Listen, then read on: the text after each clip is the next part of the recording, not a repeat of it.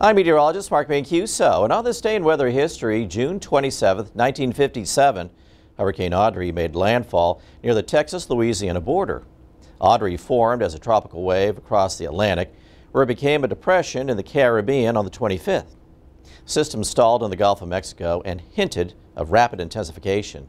Centered 380 miles southeast of Brownsville, Audrey moved very slowly as it quickly intensified into a Category 4 with sustained winds of 145 miles an hour. It continued north-northeasterly before it made landfall ahead of schedule.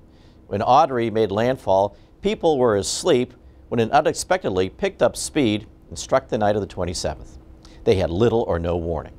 It weakened as it moved over land, but transformed into a powerful extratropical storm. Audrey spawned 23 tornadoes in Mississippi and Alabama as it moved into the Ohio Valley. As it moved north, it dropped heavy rainfall. The entire town of Paris, Illinois was flooded by 10.2 inches of rain.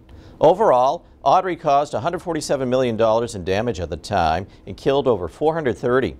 At the time, it was the worst devastation since the Long Island Express in 1938.